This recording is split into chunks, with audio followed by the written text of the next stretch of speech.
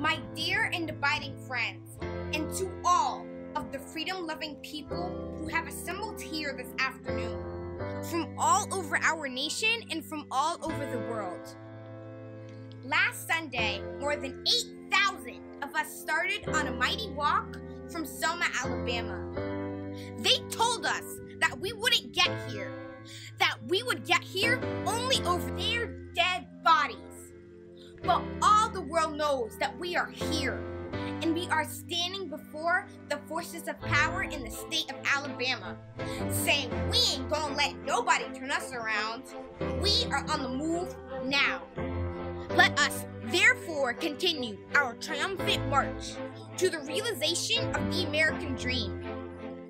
Let us march on ballot boxes until the salient misdeeds of blood-thirsty mobs will be transformed into the calculated good deeds of orderly citizens.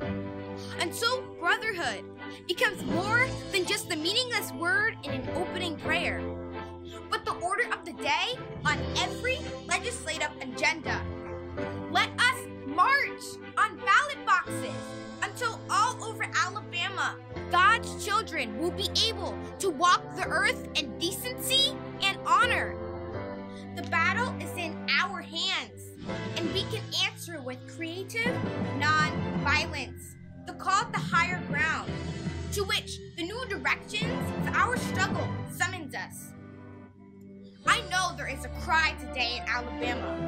When will Martin Luther King and all of these civil rights agitators get out of our community and let Alabama return to normalcy? But that is exactly what we don't want, and we will not allow it to happen. It was normalcy in Birmingham that led to the murder on Sunday morning of 4 beautiful, unoffending, innocent girls. It was normalcy on Highway 80 that led state troopers to use tear gas and horses and billy clubs against unarmed human beings who were simply marching for justice.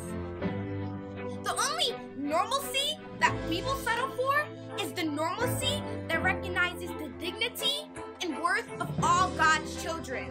The only normalcy that we will settle for is the normalcy of brotherhood, the normalcy of true peace, the normalcy of justice. How long will it take? Not long, because no lie can live forever. How long? Not long, because you shall reap what you sow. Our God is marching on. Glory, hallelujah. Glory, hallelujah. His truth is marching on. Wondering when the glory comes, it will be ours. It will be ours. Oh, wondering when the war is won, we will be sure. We will be sure. Oh, hands to the heavens, no man, no weapon formed against, yes, glory is destined. Every day, women and men become legends. Sins that go against our skin become blessings. The movement is a rhythm to us. Freedom is like religion to us. Justice is juxtapositioning us. Justice for all just ain't specific enough. One son died. His spirit is revisiting us. True and living in us. Resistance is us. That's why Rosa sat on the bus. That's why we walked through Ferguson with our hands up. When it go down, we woman and man up.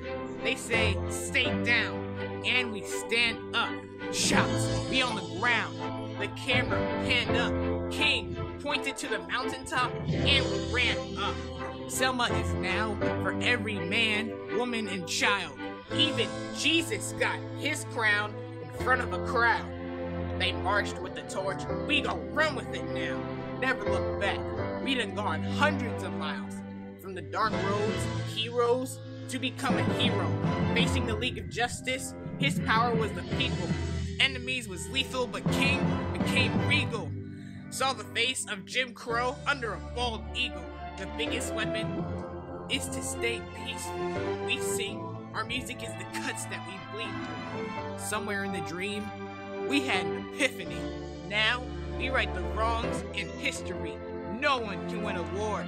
Individually, it takes the wisdom of the elders and young people's energy. Welcome to the story we call Victory, the coming of the Lord. My eyes have seen the glory. One day, when the glory comes, it will be ours. It will be ours. Oh, one day, when the war is won, we will be sure. We will be sure. We will be sure. We will be sure.